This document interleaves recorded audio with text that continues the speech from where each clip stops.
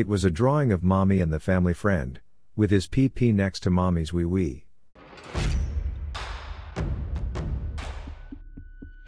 If you like this type of content about true revenge stories, you found the best place for your vengeful needs.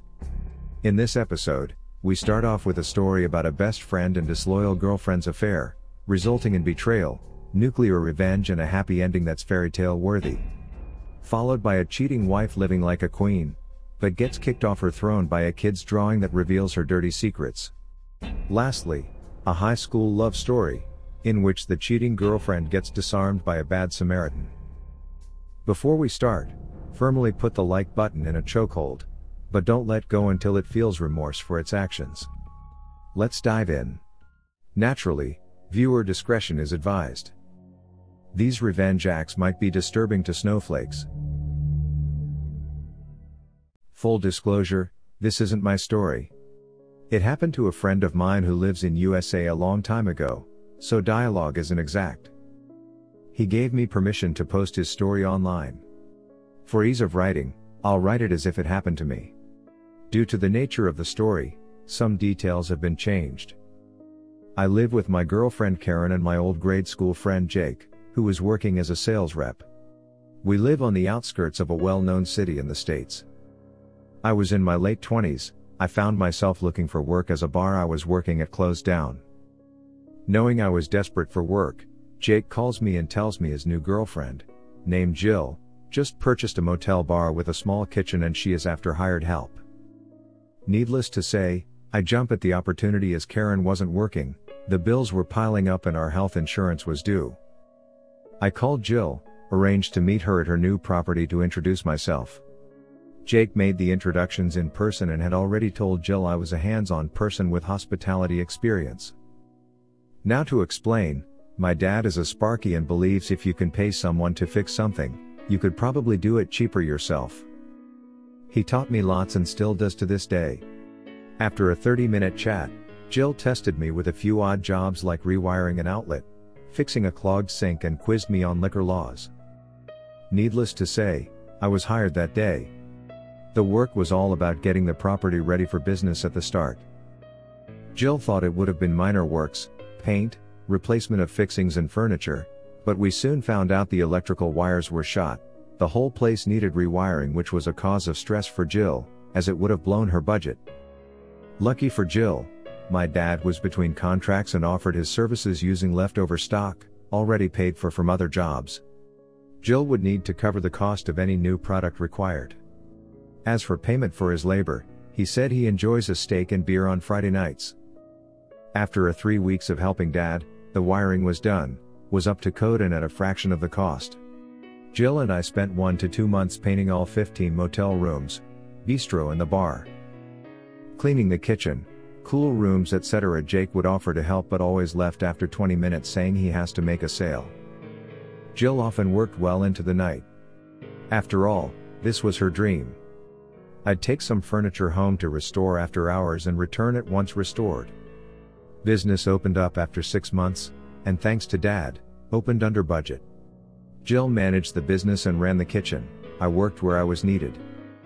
In the kitchen, on the bar, tending to maintenance. I was on salary, second in charge and could work in any position. Things went smoothly for a year. Business was turning a profit. Dad was getting his weekly beer and steak. Karen seemed happy. Jake was still working as a sales rep for a pharmaceutical company. One day I felt sick at work, so I clocked off and went home early. Pulling into my driveway, with the exception of a turning gut, things felt normal. Jake's car was there but he lived there, so I didn't think anything was wrong. As usual, I parked behind Jake, important for later. When I opened the door, I was confronted with the scene of Karen doing the reverse cowgirl with Jake on the couch. After seeing me, Jake grabbed his pants and ran out through the back door. Karen and I argued into the night. She tried blaming me, saying I'm never home, I'm spending too much time with Jill. In reality, our relationship was strictly professional. I went to bed and told her she can sleep in Jake's bed, as she clearly finds it more comfortable. I called Jill and informed her of this as Jake was her boyfriend. She was upset as he cheated on her, but admitted she suspected he was seeing someone else. Jill offered me a room at the motel until I figure out my next move. The next day I loaded my personal effects in the truck. Jake's car was still there as I had blocked it in. I told Karen she can keep the rental and the furniture. I said I'd be back for my tools in a few hours and I would appreciate if she wasn't there. I went home that afternoon to load my tools into my truck. While I was grabbing something from under my workbench, I found a bag I wasn't familiar with. Upon closer inspection, I found in a large quantity little tablets. The way they were packed and hidden made me realize they were probably party pills. A thorough search of the house led to me finding 2 more bags and about $12,000 in cash. I put 2 and 2 together and realized that Jake's pharmaceutical sales job was code for dealer. It made me realize Jake probably gave these to Karen for sexy time.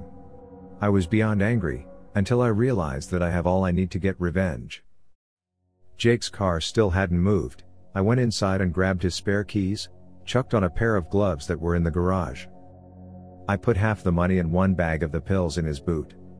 I removed his spare tire from the wheel well and put the bag in there. The 2 other bags, I threw them down the storm drain in the laneway behind my house.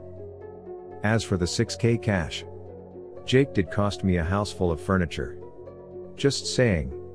I sent a message to both Jake and Karen with the typical hurt script. I can't believe you did this. We were friends blah blah blah. I've left. I hope you two are happy together. I then made an anonymous tip to the local police and ATF, about a man fitting Jake's description, loading what looks like narcotics into a car that described Jake's car. I also provided a partial plate number that matched his car. It didn't take long for law enforcement to find the car and locate the pills. What I wasn't counting on, is that Karen was driving the car at the time. She was later released when they found out she was driving the wrong car at the wrong time. A warrant went out for Jake's arrest. As icing on the cake, I found out later that not only the police was after Jake, his supplier was as well, as he lost a lot of product. Fast forward 3 months, I purchased a house. I was still working with Jill. Karen was pregnant with Jake's baby and he was on the run. I suspected she was keeping contact with Jake, because she suddenly left the district when she was 8 months pregnant. 12 months after the incident, during a drunken night, Jill and I mixed business with pleasure and started dating. That was 10 years ago. We are married now, have 2 children and just opened our 3rd business. Dad still gets his weekly steak and beer. I did hear a rumor that Jake and Karen wound up in Alaska but can't confirm this. I do feel a little bad about it now, because Jake made it possible for me to date Jill and live a wonderful life. I do hope all is well with them. The audacity of the woman and her loudmouth new husband makes for a good experience I had to share. This story is about my uncle's revenge and how he stripped his wife of everything. From status, children, the family dog and money. Here it goes. So my uncle and his wife had a very good relationship. They did everything together. She was a good mother, but was dependent on my uncle for money. He earned while she stayed at home sexy timing another man and looking after the kids, 6 and 12. How nice, right? A really lovely and caring wife. For more context, my other uncle had died, so of course my uncle was mourning for a few months. He wanted love and to be cuddled, so he declined sexy time for some time to mourn. Well, his wife surely didn't care. She would give him a kiss and a quick hug, then carry on doing whatever she was doing, such as cooking and cleaning. We noticed the situation was a bit of, so we would ask him how is it that she seemed so distant, and his reply was that, everyone deals with grief a certain way. Turns out her grieving process included sexy timing with another man, a family friend of all things. My uncle's brother had died, and during this time, they had many friends visit them at their house, especially from a family friend they had known forever, who would visit with his child, so that the children could play while the grown-ups talked to each other. My uncle didn't think anything of it or the frequency of which this man would visit, especially when it was during the day. He thought it was a drop off his son kind of thing, so the children could play. That was until his little boy, my uncle's kid, drew a picture he wanted to show to his daddy. My little cousin said it was a secret and mommy said, family friend, and her were playing a new game that only they could play. that already made my uncle suspicious. But never did he think his wife would ever cheat on him, especially since he was still in mourning. In fact, we were all shocked. This woman is so prim and proper to a T, with a clean house, good mannerisms, fine clothes and upturned nose. His son proceeds to take out a crumpled piece of paper which he had hidden from under his bed and shows it to my uncle, saying he went to fetch it from the bin after his mommy threw it away. It was a drawing. He has explained that mommy had told him not to draw her and the family friend again, because it's a private game that nobody can know about. However, my uncle's son was feeling hurt by this and went to retrieve his drawing. He knows his dad would surely like his drawing and would praise him for it. It turns out, after some explanation, that it was a drawing of the family friend sticking his pee-pee next to mommy's wee-wee. My uncle took pictures of the drawing, while shaking and realizing what was happening. He recorded everything his son said about what he drew. He asked things like when and where mommy was playing these games. Turns out, she did it when she thought the kids were busy during the day, while they were playing outside, and that she basically had sexy time around the whole house while locking the doors and leaving the kids without supervision for a few minutes. He also found out that the older kids made their own game of observing the adults having sexy time. They would make the young kids play, to pretend everybody was still playing outside. The children would essentially take turns to see what family friend, my uncle's wife, were doing out of curiosity. This coming from the most self-important, prim and proper woman you'd ever meet. When confronted by my uncle, her response to my uncle when he asked her, why?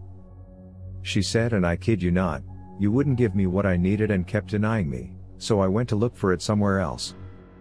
She also said something along the lines of, I had a right to do it, since you weren't giving me what I needed or caring about me. Not only did the kids see that nonsense, not only did she neglect them for selfish reasons and lock them outside for a few minutes, not only was she unfaithful as he was mourning for his brother, she had the sheer audacity to claim it was because of him and she as a wife has sexy time and fulfillment needs, that needing to feel wanted and loved was important for a woman of her stature. On top of that, the guy who was a family friend, also had the audacity to speak up and say that what she did was right and that my uncle should have taken care of her. Imagine thinking you're justified in having an affair with someone, destroying their marriage with children involved, and still believe you're righteous in your actions. Move on a few months, they got divorced, they share custody of the dog and children while she gets married to the guy she cheated on him with. She left my uncle for someone else. He, being who he was, tried letting it go. He tried to forgive her, went to church, prayed for her to have a good life, never spoke bad about her and so on. My uncle took care of her, worked hard to give her everything she wanted. Even after her disloyal activities and blame, he tried to let it rest and forgive. But that's not the ending. In the end, he took it all back. He ruined her for her infidelity and leaving him to marry someone else. He also made sure the family friend would get his fair share. He actually messed up both their lives. And yes, it was amazingly rewarding, even for us. So one day, she started talking to him about having the kids stay over at her house. This continued to her texting messages about how she missed him. He finally woke up and caught on to what she was doing and what she wanted. She wanted to be with him, ultimately have sexy time with him and cheat on her new husband. So she kept sending him these questionable messages, about how she missed sexy time with him. Thus he used her feelings and urges, to manipulate her into sending tons of texts and videos to him by leading her on, which he finally sent to her new husband. This was while they were trying for a baby with each other. But this stay-at-home wife would now learn her lesson. In fact, they both would. It taught them both a valuable and ironic lesson. In the end, she will always cheat. The family friend, who defended her cheating and married her, would learn what it's like to be in my uncle's position. Serves him right for helping her cheat and defending her actions. Let's see what you say now you're on the other side of the story. Then when the new husband left my aunt, she couldn't take care of the children and the laws in my country are funny. She also carelessly signed a prenup. She was left out on the street, not being able to care for her children. She had no experience in any field and no fine clothing or jewelry left to act like a proper queen living of someone else's labor and money. She begged and pleaded for shelter, as well as to see her children, but eventually that stopped when she disappeared to God knows where. So he ended up with full custody of the dog and his children. Win-win for everyone. Except for the cheaters. This story happened back when I was in high school, about 5 years ago, so it's safe to talk about it now. Stan, one of my good friends and teammate, had a girlfriend called Liz during our junior year of high school. No one on our team really liked Liz. She was pretty self-centered and was always that obnoxious girl in class who always wanted to be the center of attention. She also was one of the more attractive girls in our class, and she knew it. Liz was the kind of girl who would do anything to be popular, and in this case, that meant getting in a relationship with our top wrestler/football player. Stan, however, is a great guy. He was team captain, scholar athlete, took advanced courses in school, and I'm not even kidding when I say he was friends with everyone in that school. So coming into junior year, when most athletes go from the JV squad to varsity, it was no surprise that Liz started flirting with Stan more and hanging out around him in the halls during lunch and before school. Soon Stan and Liz got together and made it Facebook official. Of course, people were happy for them, but my teammates and I could tell, soon after they got together, that she was not a good match for Stan. She was very manipulative. She always invited herself to our team get-togethers, which mostly was 10 to 15 guys in a house watching Monday Night Football or playing videos games and going over our playbook. Anytime Stan would go out anywhere, Liz would try and force her way in somehow. If Stan went out without her, she would constantly text him and make him feel bad for not inviting her, thus ruining his time, since he would spend most of his time on the phone with her calming her down from her tantrums. However, after about 3 months of being together, one of our teammates found she made a profile on a dating app. We told Stan about it and he confronted Liz. Somehow, she made a good enough excuse that Stan bought and they stayed together, but don't worry, not for long. About 3 weeks after the incident, Stan was picking up dinner for his family. When he entered the restaurant, he saw Liz holding hands over the table with another guy from a different school. After he dropped the food off at home, he went to Liz's place. Her house had one of those small angled windows next to the front door where when the blinds are up, you can see into the living room from behind the couch. He looked inside and saw her sitting on top of this guy, making out, with the guy's hands on her chest. He took a photo and left, holding back tears and feeling broken. They broke up that night, and since that was Stan's first real girlfriend, it really took a toll on him. His grades started slipping. At this point, he was in wrestling season, and he lost a lot of weight from stress and not eating. All his friends tried to cheer him up, but what made it worse was the fact that not even a week later, Liz was with some new guy, not even the same guy from the photo. She also rubbed salt on his wounds by openly talking to our classmates, saying how great the new guy was in bed. Liz was also Stan's first. My teammates and I were pissed. We were watching as our friend was getting more and more depressed each day, and how Liz kept screwing with Stan emotionally. This continued for about 5 to 6 weeks. That's when we had enough. It was time to kick her out of our school. Now the state we lived in had just passed a law allowing the use of recreational marijuana for people over the age of 21, but shops weren't open yet. So I contacted my older brother, who had just graduated from college from a town notorious in the state for its pot culture. I told him the story and gave him some money to get some weed. Our plan was to stash the weed in her locker, then have one of our female friends anonymously leave a tip to the office, saying Liz was smoking in the bathroom stalls. What I didn't expect was my friend wanting to pitch in, and also leave in her locker a couple of his doctor-prescribed Adderall pills. We were young and didn't know the serious charges that could come from that. We just knew it wasn't legal for her to have those if she wasn't prescribed them. So, we took the weed and pills, and one day after the last class let out, when she was by her locker putting her textbooks away, we distracted her and I tucked the goodie bag behind one of her bottom textbooks. I shifted the top book against the back of the locker, so you couldn't see it, unless you pulled out the top textbook and looked in the bottom back corner of the locker.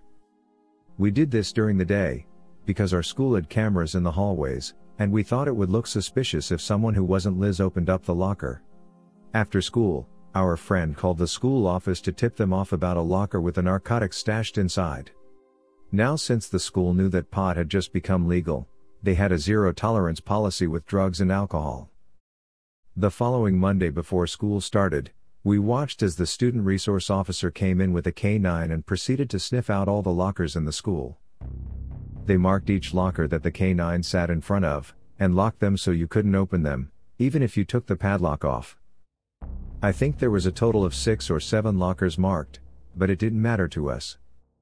The weed that was in Liz's locker was so strong that you could smell it just by walking past it down the hall. Later we heard that during first period, the officer came into Liz's class and pulled her out. We're guessing she had to open the locker in front of him and let him search. Of course, he found the baggie, but what we later heard was that she even failed a drug test. She must have smoked prior to the incident. She was charged with a juvenile felony, because of the pills and weed, and was expelled. She tried to blame Stan, saying that they shared a locker earlier in the year, but with his great track record in school, and the fact that he offered to take a drug test, which he of course passed, they didn't believe her for a second. Liz went on to rant about the situation on Facebook, blaming the school for an invasion of privacy. Liz had to spend the rest of her high school classes at one of the district's remedial high schools, the type with stricter teachers and metal detectors and pat-downs as you enter. The following senior year, Stan went on to have one of his best years. He graduated with honors, got accepted into his dream college, and won Male Athlete of the Year. Meanwhile, Liz still showed up to our high school's away football and basketball games, so she could hang out with her friends, but during the summer, right after graduation, Liz came out on social media saying she was 5 months pregnant. She must have gotten knocked up right before graduation. Stan has now graduated with his degree and was able to travel this last summer with his girlfriend around parts of Asia. In the end, all I'm at fault for is making her switch schools, and putting a juvenile record on her for maybe about 7 months, which was lifted when she turned 18. Meanwhile, Liz is dealing with the struggle of being a single parent, working full-time as a receptionist for a clinic, and still living at home with her parents.